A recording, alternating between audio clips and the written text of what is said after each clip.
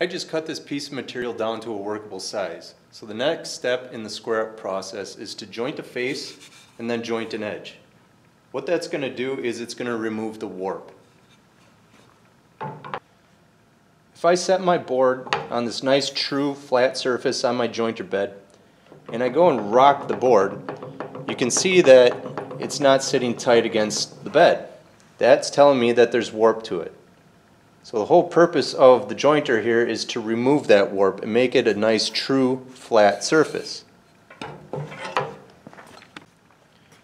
So let's get the jointer set up to surface my face. First of all, the fence here is too close to my guard. The board's not going to be able to get through. So we need to adjust the fence. It's real easy to do. All we're going to do is unlock it from the bed right here and then slide it back. Make sure we have enough room to get our board through. And then when you have the fence where you want it, just lock it back in place. This handle over here is going to adjust the fence. So we can take a square, put it on the fence, and check to make sure that there's no uneven amount of light coming through the blade of my square.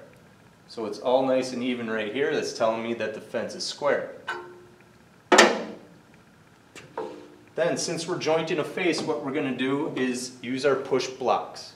We have a 4-inch safety clearance on the joiner, so that means I can't have my hands anywhere near this cutter head here. Okay, so as long as I'm holding push blocks, you're going to be okay. So I'm going to put one push block in front, the other in back. I'm going to give it consistent pressure all the way across the blade until I'm through and I make my cut.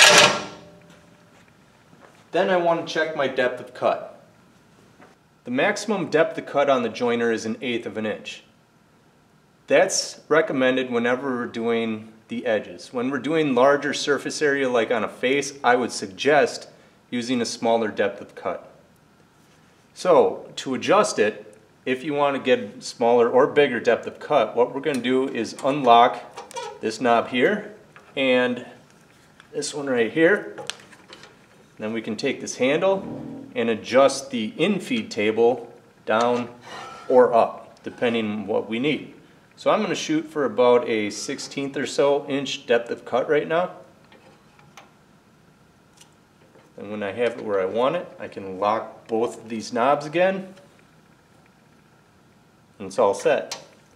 So right here it's going to tell me my depth of cut right on that gauge. So I just adjusted my infeed table. I never want to touch my outfeed table. This one should never be adjusted by any students. It's okay for students to adjust the infeed table, but I am the only person that is going to change our outfeed table. Because if this table is not calibrated correctly, you're going to have problems jointing your material. Okay, so our machine is set. Now we want to check our material and make sure that it's long enough. You need to have a minimum of 10 inches of material in order to run it through on the joiner. So I'm over 14 inches, so I'm good there. Okay, so the last thing to do is get some push blocks in hand since I'm jointing my face. Okay, our push blocks are going to go on the face of the material, and as long as you're holding your push blocks, you're okay to run it over the cutter head. Okay?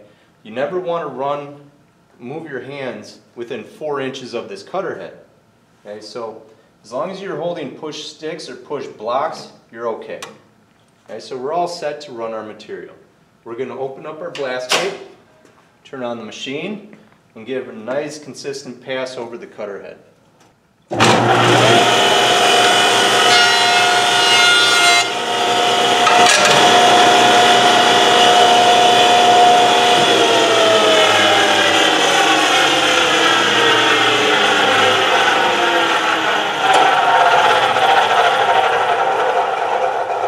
After one pass, it might not be enough. It probably cut just a little bit. So you can hold it up to the light and you can kind of tell where the jointer head actually cut material. I'm going to give it another couple of passes until this face is completely flat and has been cut with the joiner. So I'll give it a couple more passes.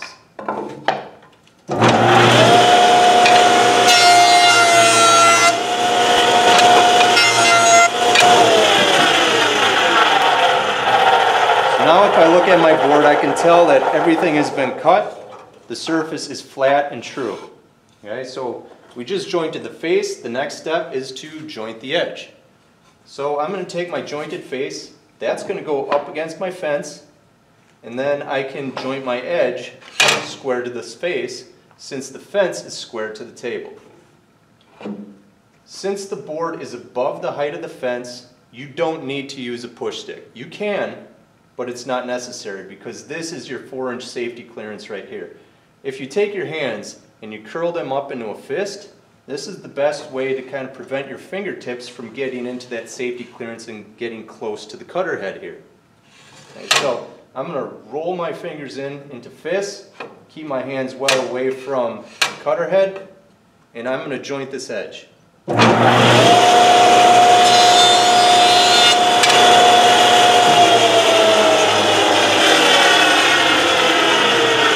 Again, if you can see some rough material here yet, and you know that the cutter head did not cut that, you can give it another pass. So now I see that the cutter head has cut the edge all the way down, so I can take my square, put it against the face, drop it down onto the edge, then I can check to make sure that it's square. Okay? So when a piece is wide enough and it's above the fence, you don't need your push sticks. But what happens if you're jointing material that is lower than the height of the fence? Well, in this case, we're going to use our push stick. So I'm going to use this push stick instead of my hands here. I'm going to use my push block to hold it tight to the fence. And then I can get an edge square to the face.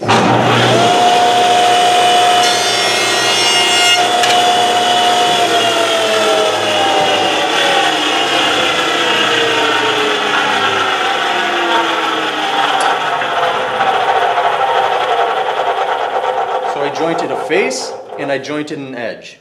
I did not joint an end. You never want to joint end grain for a couple reasons. One, most of the time your end grain doesn't provide you with a 10-inch length of material. Okay, this is only about 6 inches. It's not going to stay stable across both these tables in order to give you a nice straight end. The other problem with end grain is that if I did do this and it came through, it doesn't cut the end grain very clean, and it's probably going to chip out this back edge on you. Okay, so there's a couple reasons that we never joint end grain. We only joint face and edge grain. Now once you're done using the machine, please close the blast gate, put your push sticks back, and leave it clean for the next person.